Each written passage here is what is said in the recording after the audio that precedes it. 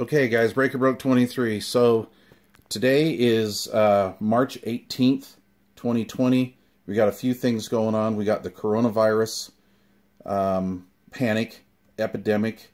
We just had a 5.7 magnitude earthquake here a little after 7 o'clock this morning. In fact, it was so bad it woke me up.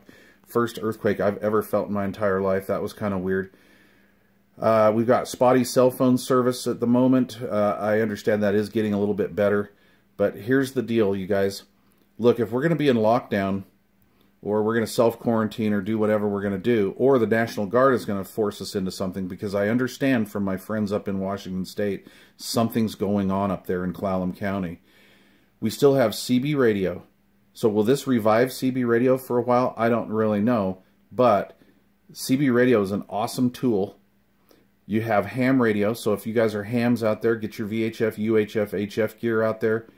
You guys, if you don't have any CBs or ham gear, get your AM radio out so you can keep track of what's going on in your area a little bit more real time. I think that might be a good thing to have.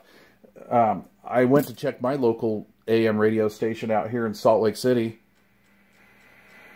105.9, and they are off the air. So that's kind of interesting. But look, radio nerds like us, we've trained for emergencies and stuff. So you got a CB radio or a ham radio, get it out.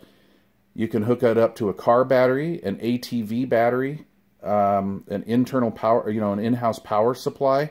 Maybe have a battery on standby in case the power does go out. But we've got communications with CB, ham radio. Monitor all of your local actions with your AM radio. We'll all hunker down together. We'll get through this, you guys. Not really a big deal. I didn't really want to panic anybody by putting this video out. But, there's some people out there that still have these things laying around in their garage. And I think this is going to be more of an asset here in the upcoming weeks. So thanks for watching. Please leave your comments down below. And everybody out there, stay safe, man. We love you. Cheers.